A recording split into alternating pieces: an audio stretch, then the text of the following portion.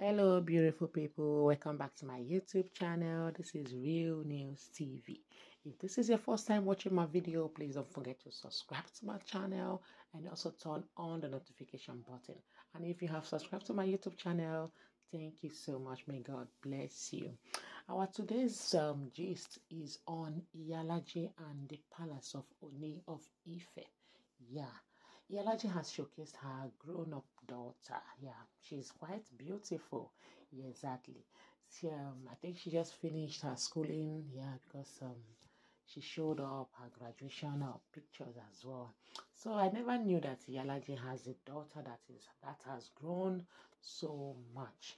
Yeah, because why I said so is because of the utterances she always use or the attitude she always give them.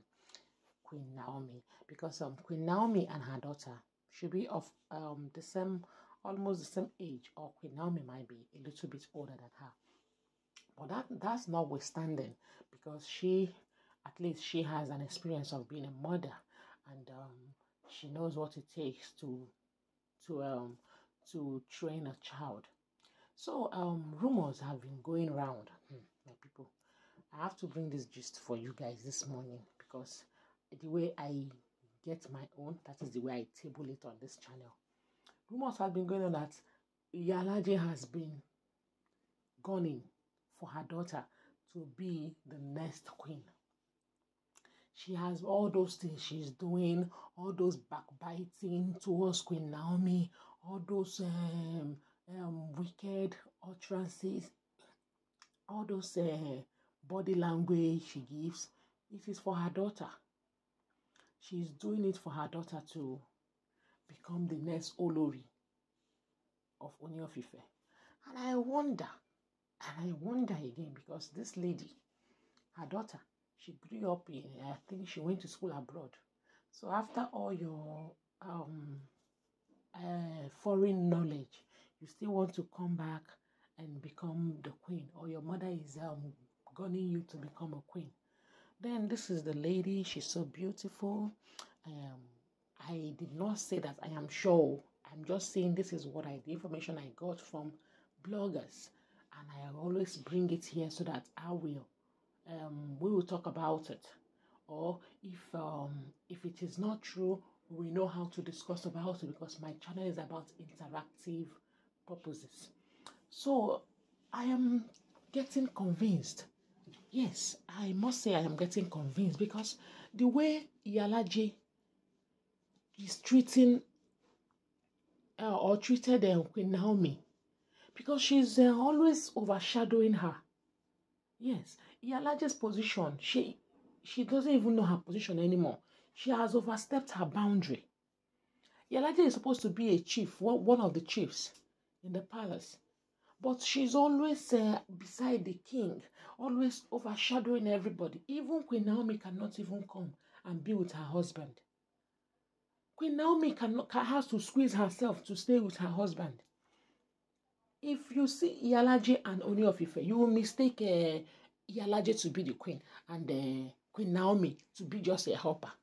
Because Iya Alaje is always there, overshadowing everything. You know, even on the king's birthday, she couldn't, even when the king's birthday, she couldn't even allow the king to see his wife. She's always there, you know, trying to cover everywhere. And some rumors were like Iya Alaje and Ooni of Ife, they are doing something. They are doing something, because this attitude is not normal. And now that she showcased her daughter, people now said, okay, so this is the road that this woman has been clearing all this while. This is the pathway she has been making. All those covering of body, this is it.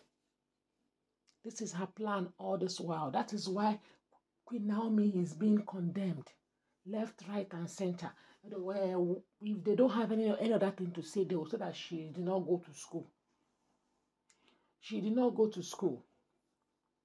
And if this rumor is true, your daughter that went to school upon all the foreign knowledge, all the schooling abroad, she still wants to come back and become not even the 5th wife, maybe the 7th wife self, or the 10th concubine. Some people see education as if it is the all and all. Let me tell you something. Education doesn't even work in Nigeria. Education does not work in Nigeria. Going to school is a scam in Nigeria because even people that went to school, they have turned educated illiterate. Yes. Even outside the country like Germany, young ones, they don't even go to school. Majority of them don't even have a certificate that we Africans have. You see an average African person with master's degree. In Western world, they don't have it. You will before they can get first degree, it is always difficult.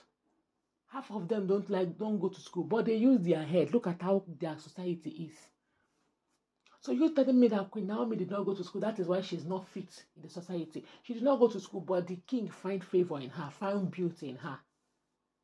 So Iya Alaje has been one of the people that make the palace uncomfortable for Queen Naomi. And I was shocked when I saw the picture of her daughter, that so this woman has a daughter that is grown. And she's treating somebody else's daughter like this in her husband's house. That one, they scatter my brain pass. How can somebody... Anyway, I think Queen Naomi is too gentle. Or that is because she wants to be a queen. You know, a queen is not supposed to be ras. They said sometimes the kingdom of God suffered violence. But it is only the violent person that will take it by force.